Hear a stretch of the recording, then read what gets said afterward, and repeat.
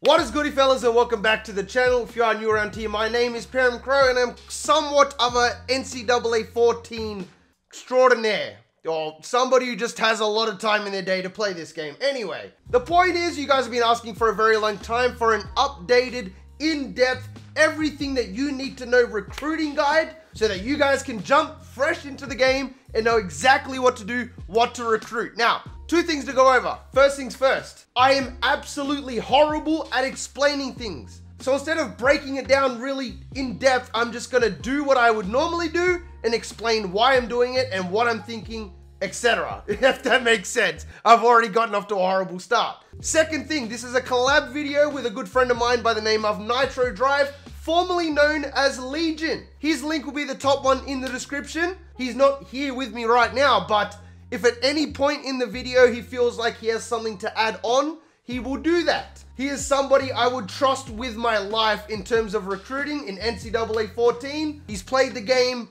for a lot longer than I have as well. So his knowledge, he probably knows a lot more than I do. In fact, he's the one who found the squat cheese, if you know what I'm talking about. What's goody, fellas? I can't even do it. All right, so by this point, you're probably wondering who just showed up on my screen. My name is Jack. I'm the editor for this channel, but I also run a channel called NitroDrive that launched just a couple days ago with a video titled How CFB Revived NCAA Football 14. So if you're here, I'm gonna assume you're interested in that, and since I'm gonna help you recruit today, it would mean a lot to me if you could run over and check out that video, possibly even drop a sub, who knows? And Crow and I kind of decided that once and for all, we wanted to make the ultimate NCAA Football 14 recruiting guide so you guys would never have to rely on another one ever again. So that being said, I'll fill in where I feel necessary. And as always, let's get into it, fellas. I'm going to be doing two completely different seasons with two completely different teams in two completely different dynasties. For both of those, I'll be level 3. One will be a good team, one will be a bad team.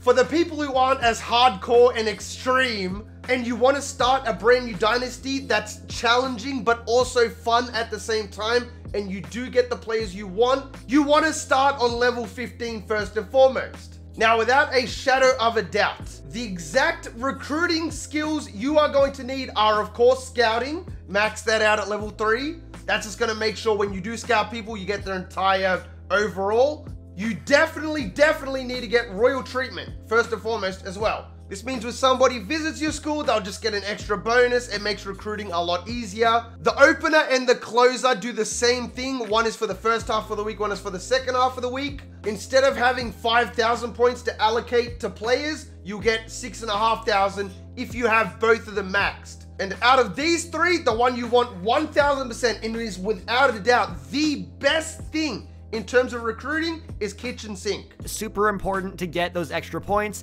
The difference between 500 and 700 points for a prospect is absolutely uncanny. And of course, the glorious Saban factor at the top.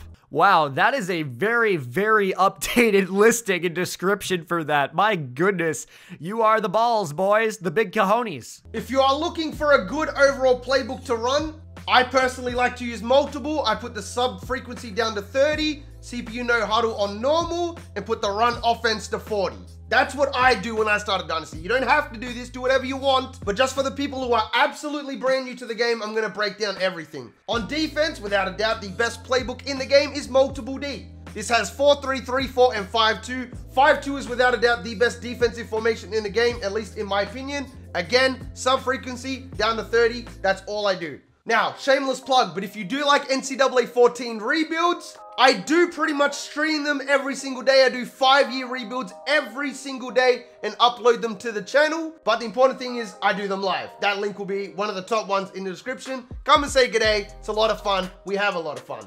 For the use of this experiment, we're going with a 1-star team. The worst team in the game as of right now with this recent update is Akron. So this technically is the hardest I can possibly make it for myself, and I only am level 3, so I can get scouting to 3 out of 3, so I can, you know, at least see what I am scouting, you know. I think that's at least fair on my end. So, we've loaded into a brand new dynasty. First thing I'm gonna do is turn the bloody autosave off, because it is very annoying. If you are playing the games, make sure you do save though. The game is very old and very buggy. So, we've just loaded into it. I don't really care about the team or the schedule or what they look like.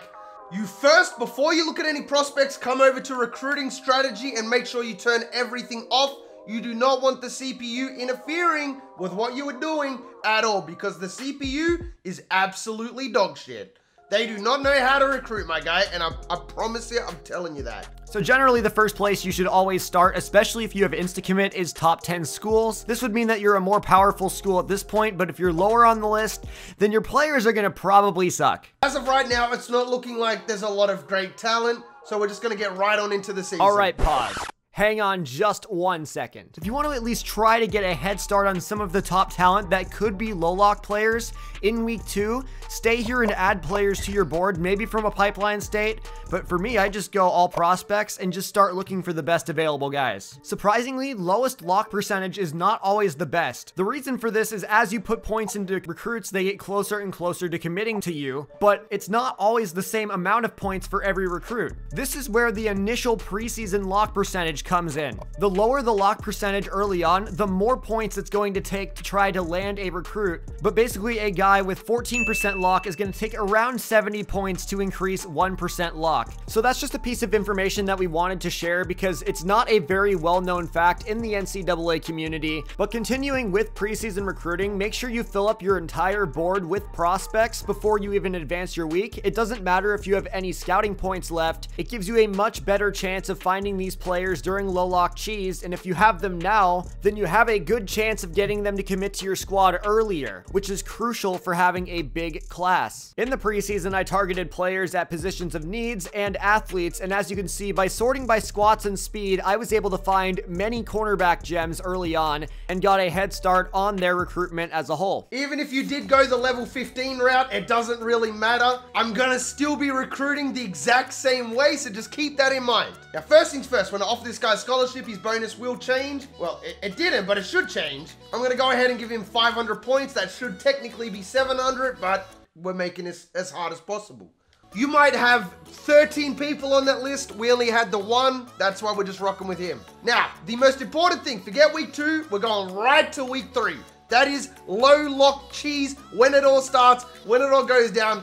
Okay, so now we get into the fun business. Now, one thing I do need to say 1000% is by the end of this season, this could either be the #1 class in the nation or it could be the 40th best class in the nation. I don't get to control who goes where. No matter how hard I try and go after a prospect, I still might not get them. Believe it or not, in this game, recruiting is very easy when you know what you're doing, but at the same time, you need a lot of RNG to go your way. Especially when you're using a crappy 1-star team, the more RNG you need to have a good class. So straight out the gate, I see Chris Watts. He's 15% lock rate. That means that nobody's really pursuing him at this point. He's the 5th best player in the nation. I'm already gonna put him on the board. But what you wanna do is go over to the lock section, hit sort, and then sort again. And this is low lock cheese. This is week 3 NCAA 14. Now, straight out the gate, we see Brian Ward, 77 overall, 4-star prospect, 16% locked. Go through here and get whoever you want on your board. The furthest I will go is 20%. I do not go to 21%. I rarely even go to 20%. Normally, I cap it off at about 18 or 19% based off how good the players are. At 17%, Adam Fontaine, 77 overall. He's the 11th best player in the class, only 17% locked. That means he's on the board. Athlete, quarterback, wide receiver, I'm taking it all. You'll notice I'm skipping over the guards, and that is for a very specific reason. I will share some more light on that in just a moment.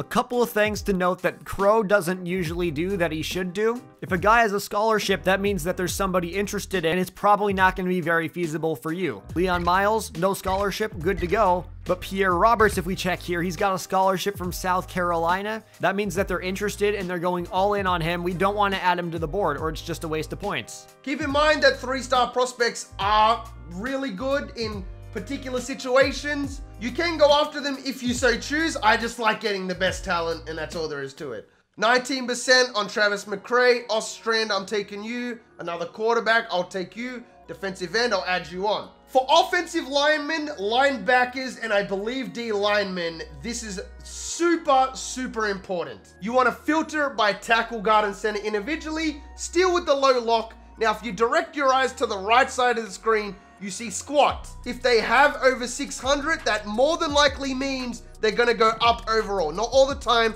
but there's a very, very high chance of it. Players like this, however, AJ Johnson, 72 overall, 6'10", we might see him either hover around 71, but there is potential of about 74, 75 overall with him. Now, this is somebody you want. Justin Carlson is the best example. He's a 3-star low lock guard, but he squats 655. This guy is probably about a 76, 77, maybe even 78 overall player. You guys always see Crowe sort linemen by squats just because it gets good players, but why does it work exactly? So let me explain. For offensive line, and I believe tight end, sorting by squats is a direct measure of their run blocking ability. But for skill positions such as running backs and receivers, it measures break tackle ability. So if you're looking for a power back or a balanced back, sorting by squats can be a really good way to guarantee gems as well. And for literally all defensive positions, squats is a direct measure of tackling ability. Every combine grade before scouting represents a particular value, with 40 time being speed, bench press being strength obviously, and squats being for skill position players break tackle, for offensive linemen and tight ends, run blocking, and for all defensive players tackling. I did make a recruiting guide a couple years back, and in that contains a spreadsheet that shows all of the combine measurements, etc, etc. Charles Williamson had 605 squats before scouting, and the spreadsheet that I have attached does say that that should be about 78 tackling before scouting. We're gonna see if it goes up or down, just relying on RNG. All right, so it is exactly 78 tackling. If it had gone up, it would show a green arrow. Down, it would show a red arrow. Justin Carlson, 79 overall. Easy as that. That's the guy who had the 655 squat, I believe. There we go. We got a gem at running back. Pretty slow, but I'll still add him on because I'm desperate for players at this moment. Travis McGrath, he's a 78. We'll take that all day. And these are the players that the computer does not want, believe it or not. Look at Brian Ward, 81 overall, outside linebacker. That's a 99 by junior season. But wait a second, you want to put points into Todd Scott, but it's not a good idea, and here is why. If a player is NA on your board, the points will do nothing, they're just a waste. Until there is a number by their name, the points will not count towards them. Do not waste your recruiting points. Crowe, that goes for you too, buddy, yo. All right, back into recruiting, we got 1,300 points back. That's from all of the scouting and the scholarships being given. Straight away, gonna give Fontaine 500, even though it looks like we're not gonna be able to get him already. Big yikes for us. Guess for now, we'll go Phil Carey, and we'll grab another tackle while we're at it, just because we have the extra points. I do like to put my prospects at the top. I think it might be a little bit of a myth. The higher up the list the player is, apparently the more they want to come. I don't believe it. I'm very skeptical of it, but people seem to believe it, so let them believe it. All right, time to get an update on the recruits. We do have an overwhelming lead for James Randall now. Everybody's a very high 70, if not 80, to a low 70 down here. Now it's time to add more prospects to the board, right? So these are the most desired players. First of all, James Randall was the guy we had right from the very beginning. It does look like he's very interested in signing with us. Happy days. Now, in terms of bringing people in for visits, you want to do it as late as possible, but sometimes that's not the way to go. For example, Toledo might get big enough of a lead in that time, in that 1 week, to completely cut us off. But in this case, because James Randall really wants to come to the school, I feel happy doing it the week after, even though ironically we are playing Toledo. To get our points back, this is what we're going to do. So we're in front by 1,100 in front of Toledo. We're going to go to the top school section just by filtering across.